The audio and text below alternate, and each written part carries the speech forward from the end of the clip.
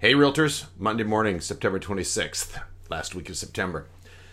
Today's post, I want to talk about mining into your client base into an area that you're probably not mining. And so today's title is Why Dentists Do Botox.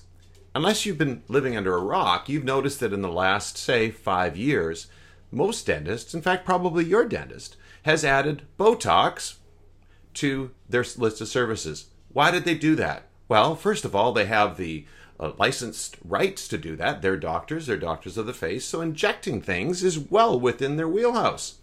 The other thing is, of course, they already all have all the clients. They were able to add a service by not having any major additional cost, potentially some training. But they were able to sell Botox to an existing set of clients and as well attract new clients because of that. Fantastic opportunity for the dental industry. What can we as realtors learn from that? We meaning residential realtors. Well, my question to you is, what's your Botox?